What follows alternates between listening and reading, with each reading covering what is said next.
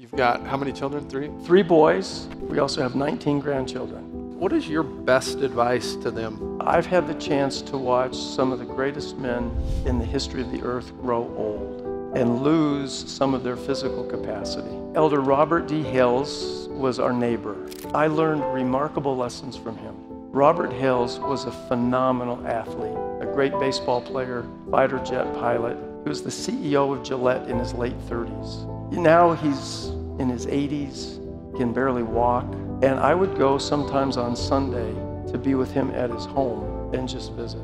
And one day I said, Elder Hales, what do you learn when you've been so capable in everything and now you're so limited in almost everything? I will never forget the answer he gave me. He said, David, when you can't do what you've always done, then you only do what matters most.